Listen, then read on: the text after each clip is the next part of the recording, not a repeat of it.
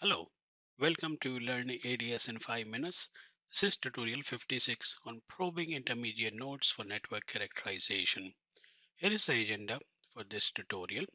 We will learn how to use SP probes to probe any intermediate node in your circuit design, and then understanding and plotting the relevant results not only for fundamental but also for harmonic frequencies so that you can perform complete network characterization and get a better understanding of different parts of your design.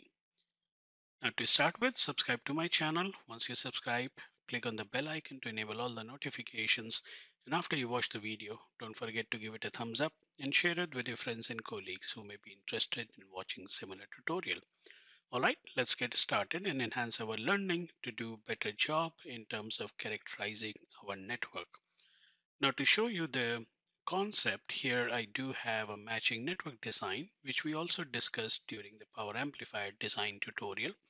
And in here, we have combination of transmission line, short circuit stub, open circuit stub to achieve the desired optimization goal or the impedance matching network design goal, not only at fundamental but also on the harmonic frequencies at 2.4 gigahertz as a case study. And here in the original setup, we also had different S parameter simulators, which are set on a specific frequency for which we were trying to optimize the network performance. Now, after the optimization is complete, if we go and simulate the design, we can notice our C1 target, which is basically fundamental, second harmonic and third harmonic targets, and how well we did in terms of designing our impedance matching network. And here you can notice the cross appears right over the dot, which is basically our target. That means we did a pretty decent job in designing our matching network for various frequency ranges. Now, this only gives you the final outcome of the circuit which you have designed because you have one port and you're looking at S11. But how do you know which component in your network is doing what kind of impedance shifting over the Smith chart plane?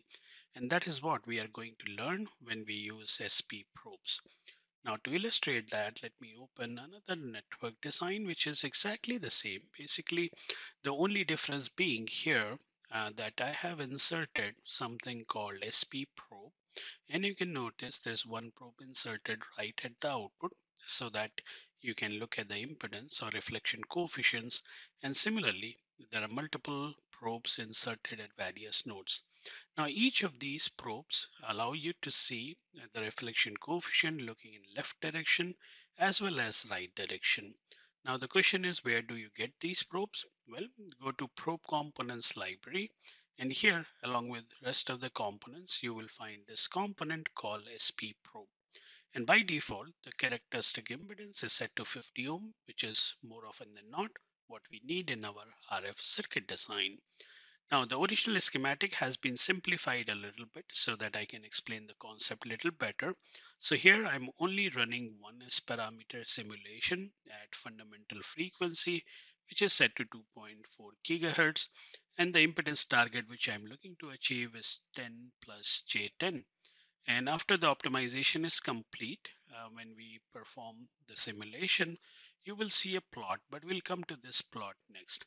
Now, in a traditional S parameter simulation, when you go ahead and plot, obviously you can plot S11 and you can look at the final result which you have obtained. And in this case, surely so, if I wanted 10 plus 10 J ohm, you can see I had to have 10 plus J10 ohm because it's characterized, normalized to 50 ohm.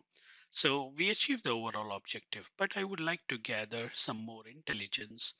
And you can see the probes which are appearing under measurement list. You do have probe 1, probe 2, probe 3 at different places, and each of these probes have reflection coefficient looking on the left hand side as well as on the right hand side. Now, by the construction or the placement of our probe, we are interested in looking at the right side because at every node, I would like to see how this 50 ohm get transformed to the impedance which my power amplifier output terminal is expecting, which in this case is 10 plus J10.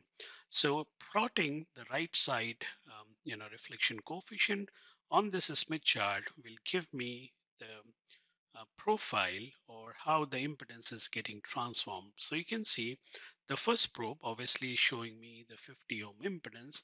However, if we start to plot probe 2, which is after a certain step or a transmission line as per my design, and as you can see, I do have an open circuit response, stub along with the transmission line, and I'm looking at the right side of this probe, and all these patterns or combinations have been already plotted on this plot. So you can see how we are transforming from starting from the 50 ohm point. We shift our impedance to TP2 by putting one open circuit stub and a transmission line. From TP2, with the next section, we go here, and then by having another section, we go here, and finally, this is the impedance which our network is providing us. So using this method, by inserting those probes, you can very nicely characterize the complete performance of any network you are designing for. And in case you have to achieve specific targets from the network at a particular node, these probe S11 data can also be used under optimization. Like we are simply using S11 in this case, I could use the same probe dot sp1 dot r s11. So this can become our optimization goal so that you can optimize the complete network at the desired location the way you want.